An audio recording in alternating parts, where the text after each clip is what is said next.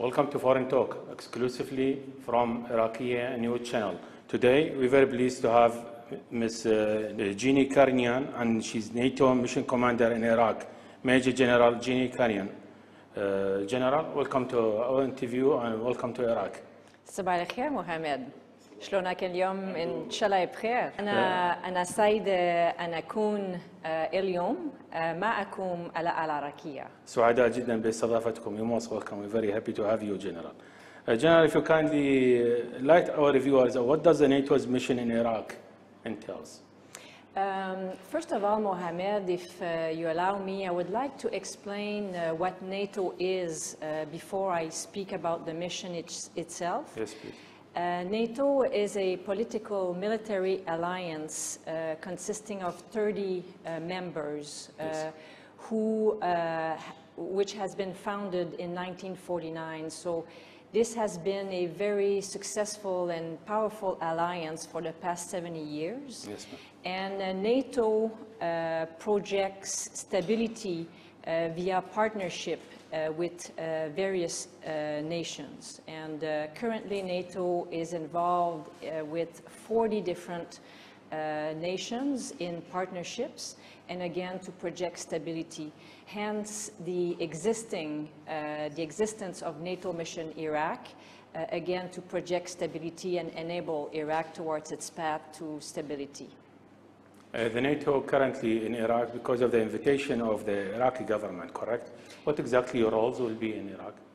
So NATO was invited here by the government of Iraq to assist in developing its capacity within this the Ministry of Defense. So NATO currently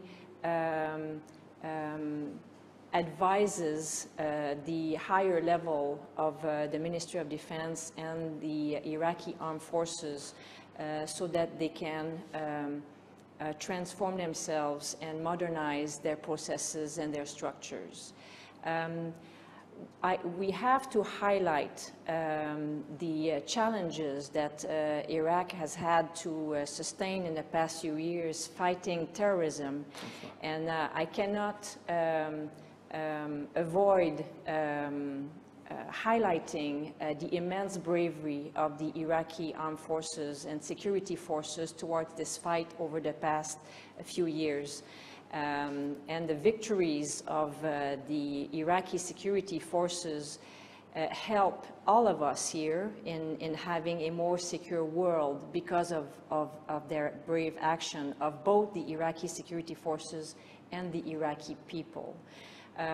So we have to understand that for the defense and the Iraqi armed forces, there was a lot of emphasis put on the fighting over the past few years, but to understand that we need to transform and improve ourselves over time, so, which is why NATO Mission Iraq was asked to come here, was to assist the Iraqi armed forces to improve its efficiencies. And this improvement of the efficiencies of the Iraqi forces will be in coordination with other stakeholders in Iraq, for example, the coalition forces? You're going to work together or different duties? What exactly? So, of course, there is a lot of international partners involved in Iraq to help the various security forces. So, for example, the European Union Assistance Mission is supporting the police force within the Ministry of Interior. Operation Inherent Resolve is involved into the counter-Daesh fight.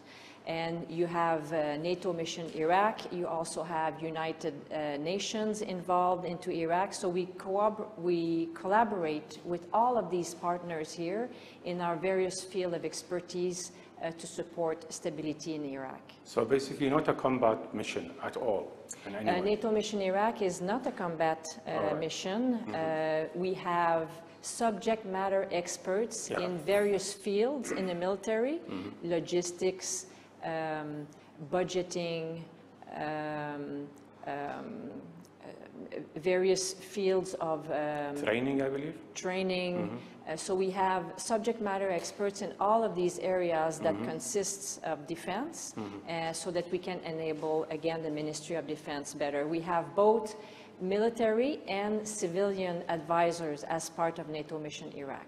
So basically, the rumors out there that the NATO is taking over the command of the coalition forces have nothing to do with this. It's absolutely false. It's two separate missions, right. but we complement each other by our missions. You have different base to work and operate in, or are you working together in the same base? We work together in the same bases and along with our Iraqi partners as well. So we share our bases with Iraqi armed forces as well as the Operation Inherent Resolve as well, coalition members. Yes, ma'am. And that support you providing the Iraqi government and the Ministry of Defense and all the security elements also involve in any way in humanitarian help in any way, or just as a military base? Well, when the pandemic the COVID-19, started, when the COVID-19 appeared, we offered support in training for the Iraqi armed forces to better protect themselves against COVID-19, and as well as going through NATO to have medical protective equipment sent over to Iraq, which was delivered in the last couple of weeks, and I think we have another shipment coming over to support the Iraqi armed forces work. It will be handled, or you handle it over to the Ministry of Defense? To the Ministry of Health. Of Health? Yes. All right, excellent. And you have been for some times in Iraq. How you can evaluate the security Iraqi forces as far as your experience is concerned for now? They are capable, because my question is simply because we have heard a couple of statements, recent statements from the coalition forces officers, high-rank officers that praise the Iraqi forces, and they say they are very much capable, and obviously there has been great improvement. You confirm that? I fully agree with that.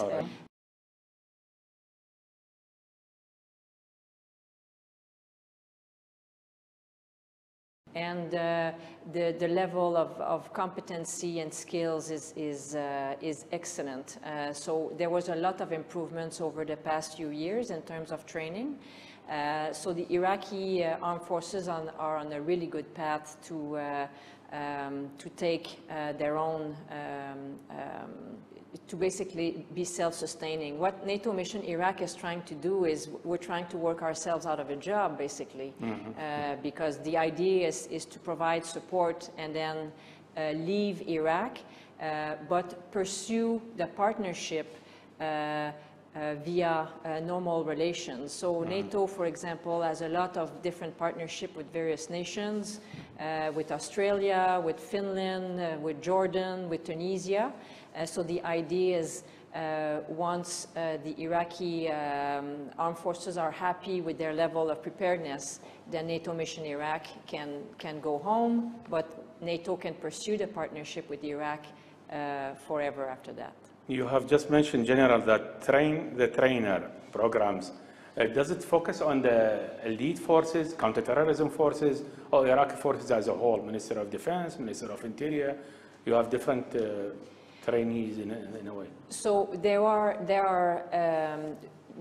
two different levels within which that NATO Mission Iraq is involved. Is at the tactical level within the training schools, where we train the trainers, and then the Iraqi trainers looked after training their own soldiers themselves.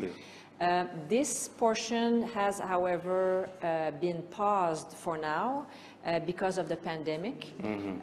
However, we are very much involved and active at the strategic level within the Ministry of Defense and the higher headquarters of the Iraqi armed forces, where we have deployed experts, again, in the various fields to improve the capacity at the strategic level within the MOD.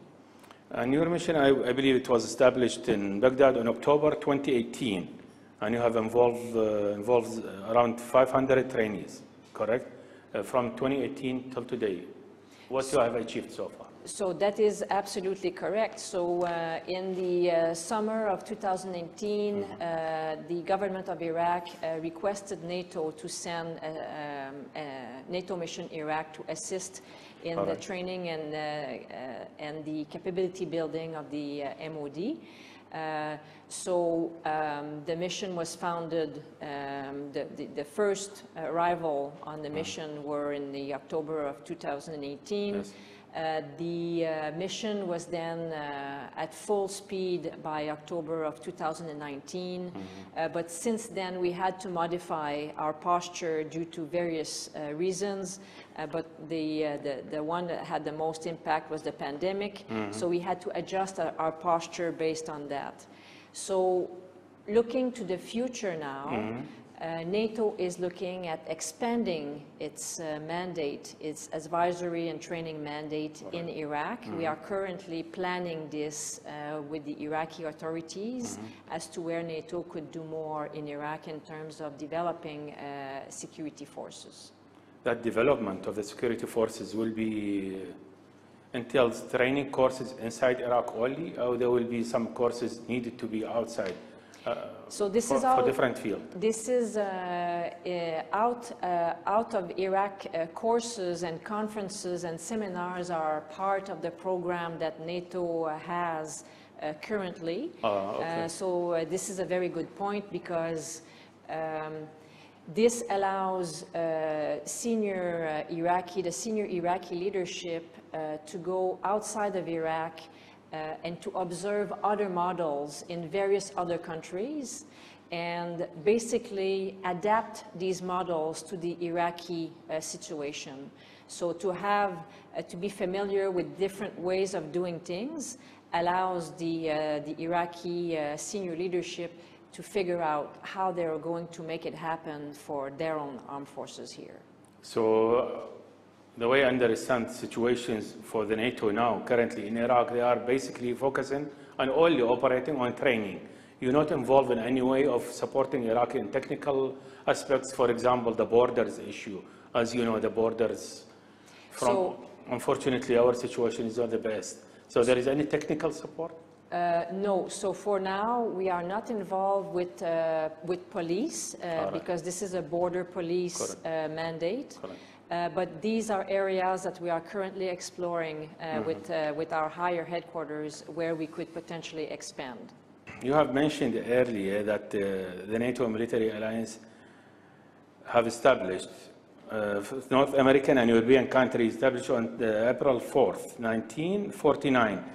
Do you think they are still united in the decision-making as NATO, as organization? NATO is a big family. And there is always dispute in the family. Like any big families, there's always discussion. But this is the strength of the alliance, is that these forums allow for discussion on various security issues and address problems. And this is what the allies do, is they tackle the difficult security issues in their various forums. And we have to realize that when NATO comes to Iraq, Iraq gets 30 friends in one shot, basically, by having NATO coming over and assist. And again, it's with a view of developing a long-term partnership with these 30 new friends. Okay, we're very happy to have the 30 new friends. My question is, this included also the Turkish forces with this 30 new friends? Yes, so Turkey has been a member of the NATO since 1952, so they have been a long and they have forces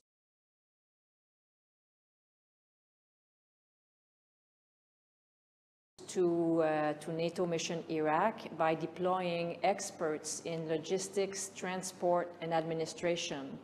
And they are part of the overall contribution in developing the capability within the Iraqi armed forces. We'll take a short break. We'll be right back. Please stay with us.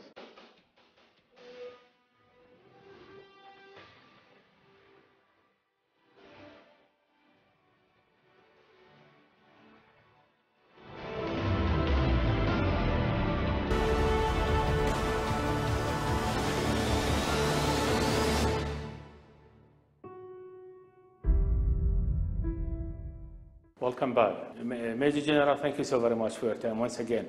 We were talking earlier about the sensitivity of the Turkish forces in Iraq.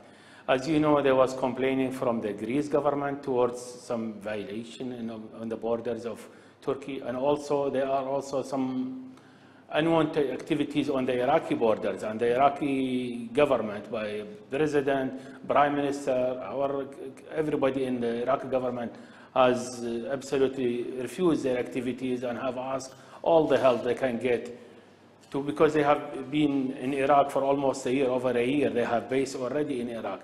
Don't you think that thing will create kind of sensitivity towards Turkish forces involving in training the Iraqi forces with this kind of situation?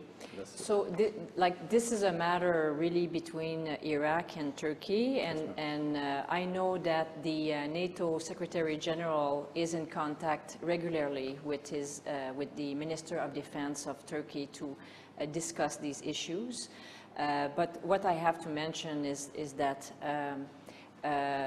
Turkey contributes to NATO mission Iraq by providing subject matter experts in logistics, administration, and transport. And they are a valued asset to the mission because, again, they contribute towards making the Iraqi armed forces able to sustain itself and develop and modernize for the future.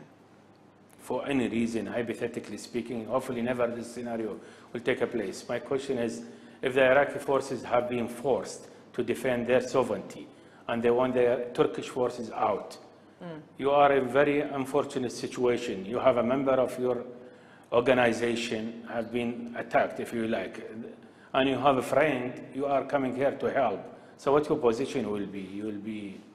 Well, what side will take, if there is any sides? I think there would be an opportunity to discuss all of these issues in between the various parties. And again, through NATO, this could definitely be discussed and hopefully resolved very quickly. There is any contract has been signed by the Iraqi government and the NATO? If there is any contract or agreement, official agreement, there is entails in it? Because you mentioned earlier there is expansion in the and will be a mutual agreement with both sides, and what you would like to include more, because you are now on the ground and you know exactly what they need.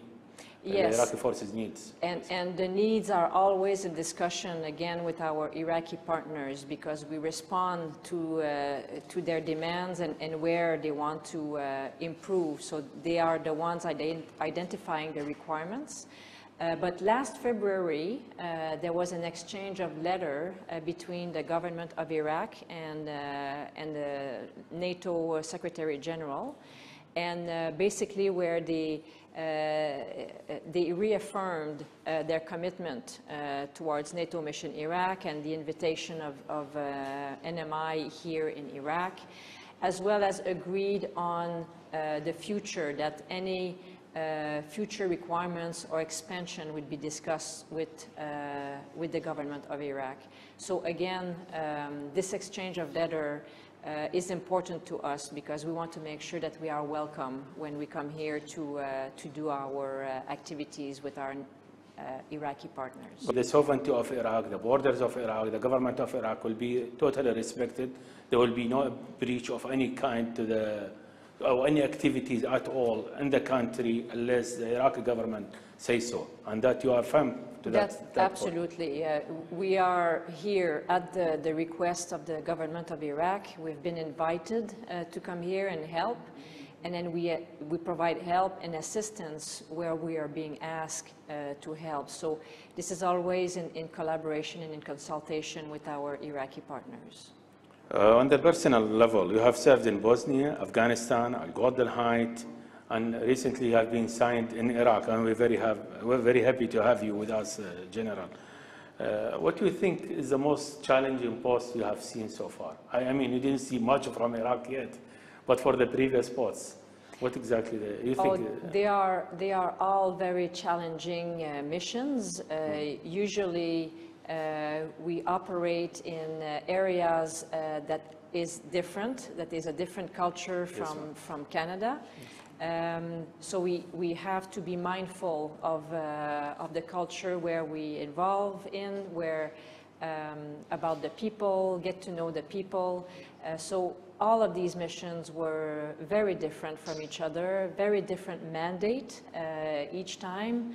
And it makes,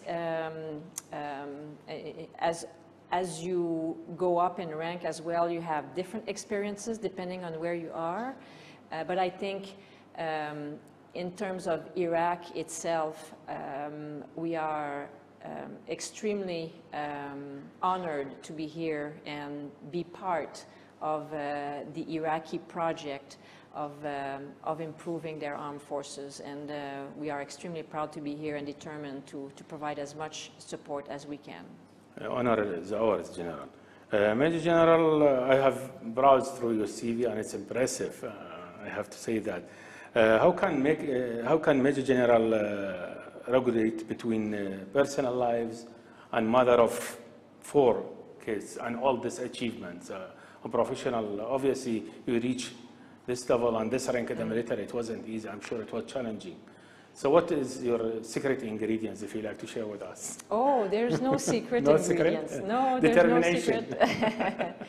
I think it's because I am very passionate about both being a mother and being a soldier. I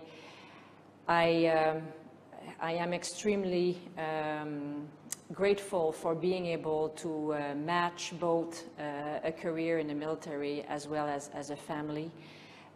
And I think it's important for me to contribute not only to my community in Canada, but also as a mother. And in fact, when we look around the world, when both men and women share responsibilities and contribution in their community, in their government, in their armed forces, usually there are countries who are both prosper and stable. So this is what really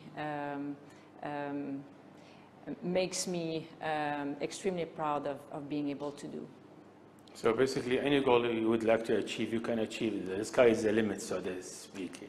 There is not because the sex is not an obstacle in any way, correct? Yes, and I think most of the time the barriers are in our heads. You know, we've been Correct. told many times that girls are not able to do this Correct. or shouldn't be doing that. Correct. And to have dreams and pursue them, I think, is the key. Major General, thank you so very much for your kindness and your time. If you'd like to have a final word for our viewers, we're very grateful for the opportunity.